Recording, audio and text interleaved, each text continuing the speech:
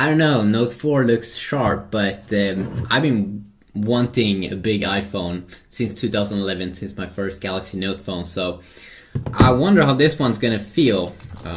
You know, could be nice. Could be very nice. Such a big package. It's a big boy. And I like big boy, you know. I've been using Note phones in 2011, so I wonder how I'm gonna take this. Oh, it's a big guy. It's a big guy. I mean, that's for sure. It's nice. It's nice though.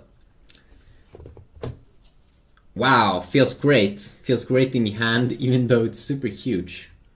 Oh, but just like a big boy iPhone 6 that I used. Oh, unboxed. Wow.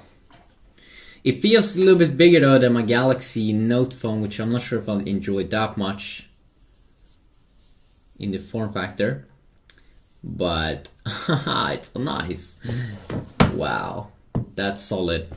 That's great. Maybe a little bit too big. And then we'll got the normal standard cables and all of those things in here. That's good. I need some more of those. I definitely will do more videos with huge.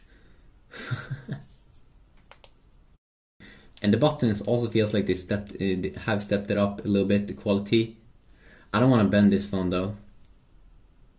I'm scared of that stuff. I don't want to bend it. That's crazy. iPhone here. But yeah, definitely let me know what you want to see. It feels so different, the home button. Definitely let me know what you want to see on these devices, because I do have the other iPhone here, the iPhone 6. So you see the smaller little guy here.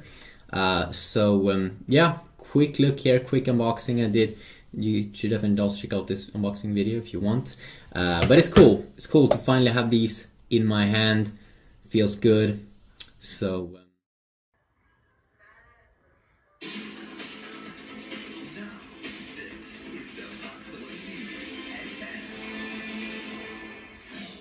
celebrating Pride with a huge party at LA State Historic Park.